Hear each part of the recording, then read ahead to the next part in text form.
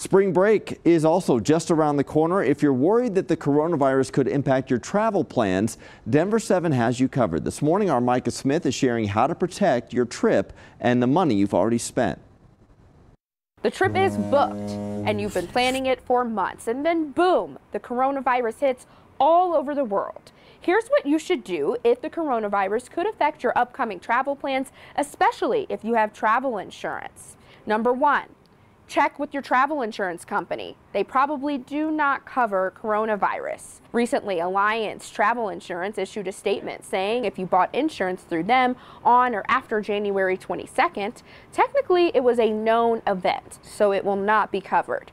Most travel insurance policies are specific and cover things like significant injury or illness, severe weather, or a terrorist attack. Number 2. If you don't have travel insurance or your policy doesn't cover coronavirus, check with your individual accommodations. Check your hotel and your airline, because some companies like Marriott and United are allowing travelers to change their reservations free of charge if the coronavirus has affected your destination, especially for places like China. Number 3, you can book your trip and make sure you don't lose out on money. What you do is go ahead and buy a cancel for any reason policy.